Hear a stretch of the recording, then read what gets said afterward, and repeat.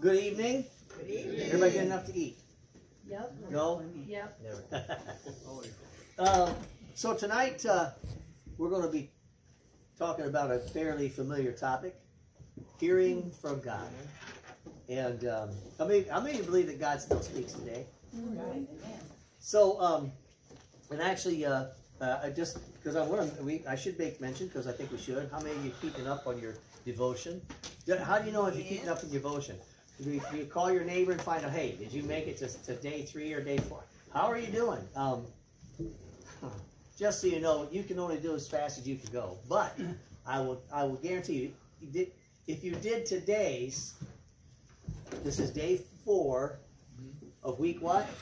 2. Here's a big question. Do not answer unless you're telling the truth. Are you being honest with yourselves? Yes. And are you being honest with God? Yes. Because that's what this is all about. You know, about learning how to be honest, and because I can tell you, this is really sad. Did you know, statistically speaking, I read this again. Of course, you know, it's just a number, right? They're just a number. Did you know that statistically speaking, 80% of most believers are liars?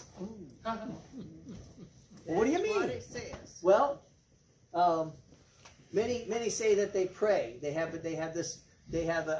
a disciplined devotional life. When you don't, but you want to give the answer because you want to be made to look like something else. Now, if I'm speaking to you tonight and what I just said, you'll say, "Oh, that sounds like something I just read in the study."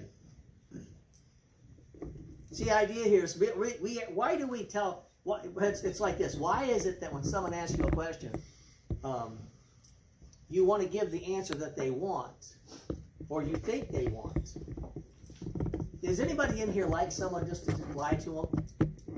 No. Okay, but wait a minute. Did you know that's usually not the thing? Usually, what it is that we have a tendency of not being honest, and it began all the way back in the garden. It's actually there was a question in today's reading, and it talked about Adam and what happened in the garden, and it asked about what you thought. And some of you, if you got there, this is going to sound familiar to you. What was God's intent? Why did He ask Adam when He came down, Adam, where are you? What was He doing? What was His purpose? And I'm going to ask you to tell me that. But right now, how many of you know that? Hey, I remember reading that today. So if you didn't remember reading it, then you need to go back right now, because here's the other thing you need to do. You need to slow down enough not to just run over the words, because the Bible talks about writing it on the tablets of your heart. All right? And if we just, I read it.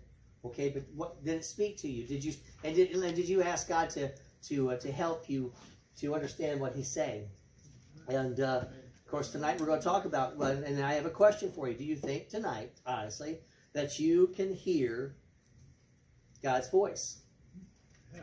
Now, I'm not going to tell you it's like something I heard in my ear, hearing. Sometimes I tell you, I really thought I heard an audible voice.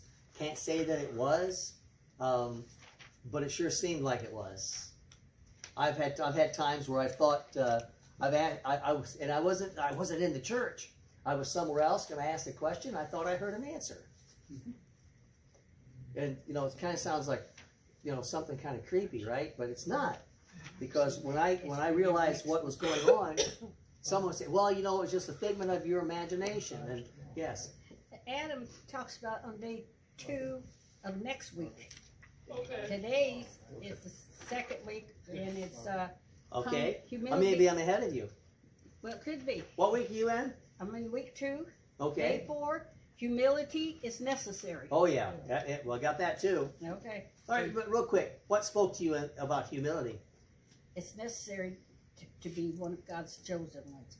He wants us to always humble ourselves before Him. This week's verse is, those who exalt themselves will be humbled. Those who humble themselves will be exalted. Luke chapter 14, verse 11.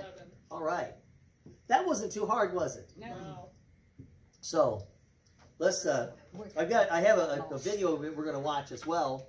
But before we do that, can we pray? How many want to pray tonight? Amen. If you can stand, would you stand with me tonight?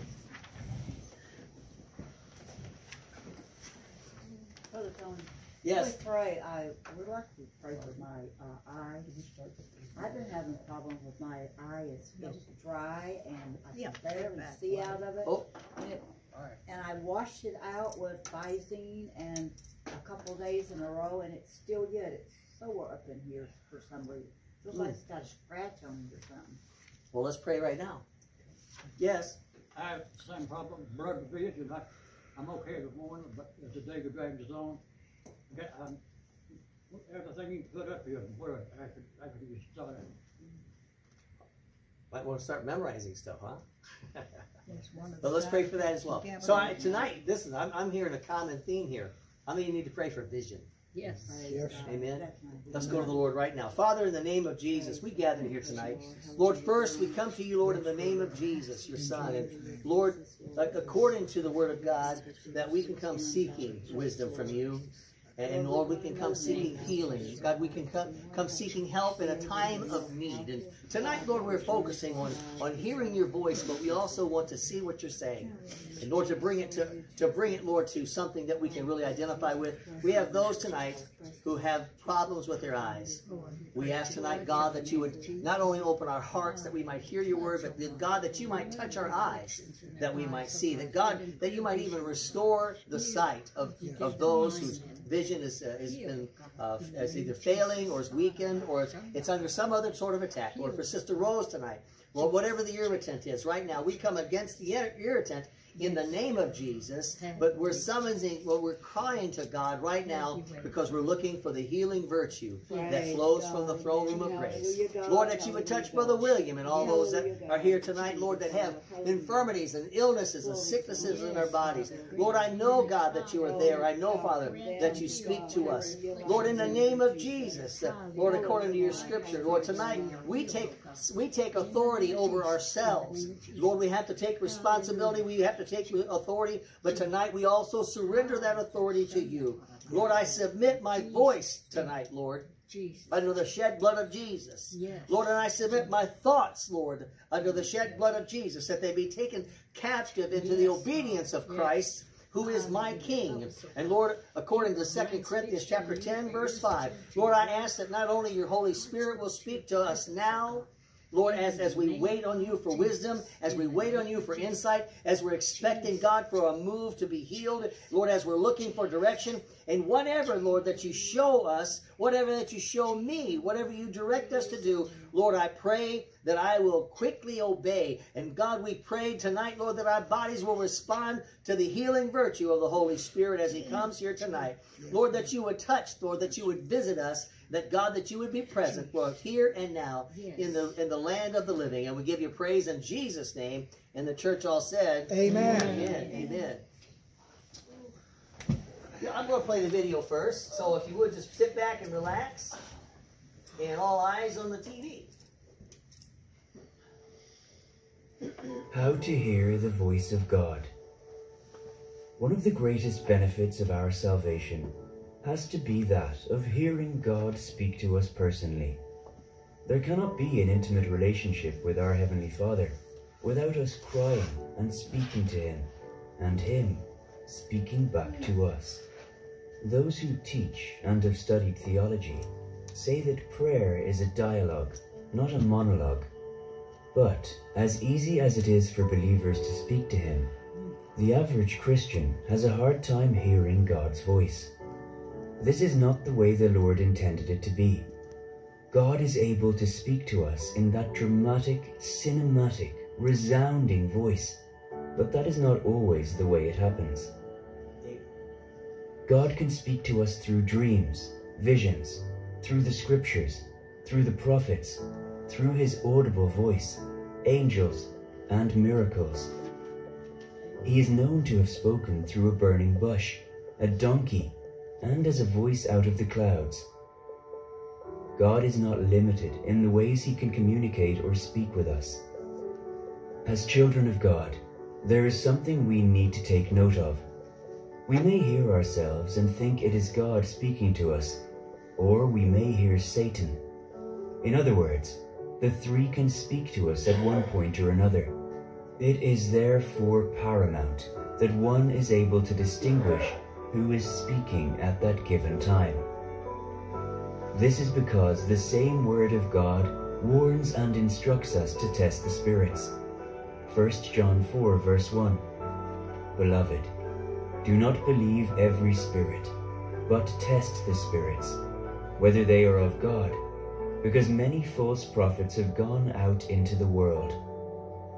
We should be sensitive to determine which spirit is speaking to us, as the devil is the father of counterfeits, deception, and lies, and he will do all he can to deceive the children of God if they are not careful. And the Word of God warns us that many false prophets have gone out into the world. Jesus described our relationship with him in John 10 as being that of a shepherd and his sheep that recognize the shepherd's voice. My sheep listen to my voice. I call each one by name.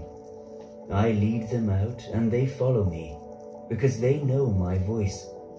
I open and close gates for them.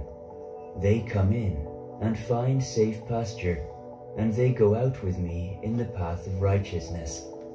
I give them life, my life, real life from God, that is abundant and eternal. I am the good shepherd.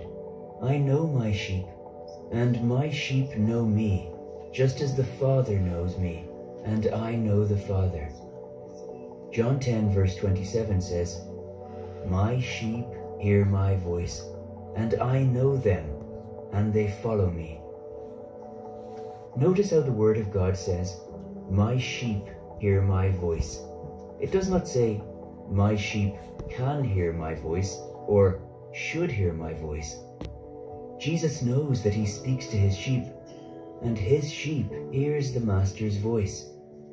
Most Christians would question the accuracy of that statement, since their experiences don't line up. But it's not what Jesus said that is wrong. All true believers can and do hear the voice of God. The problem is failure to recognize that what they are hearing as being God's voice.